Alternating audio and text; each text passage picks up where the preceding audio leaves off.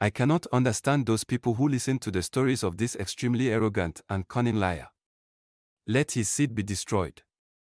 He walks around and tells some incomprehensible fairy tales, and those who listen still admire him. Small in heart and body, he says all around that everyone needs him, wants him, and even has to obey him. Let the Mother Earth open beneath him.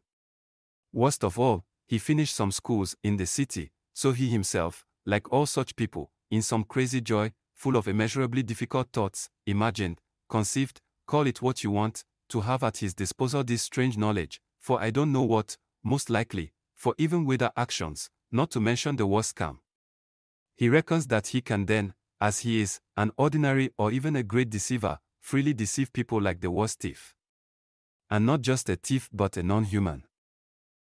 He, the poor man, who he is and what he is, has ever existed anywhere in this world. Well, that's what I think of him, and that's why I won't even mention him again.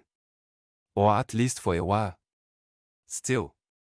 Let his shadow of life split in half and let me never see or hear of him again.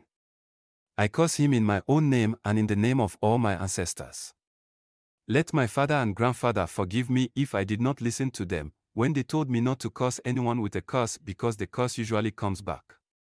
A few sighs and a frightened voice can be heard from the crowd.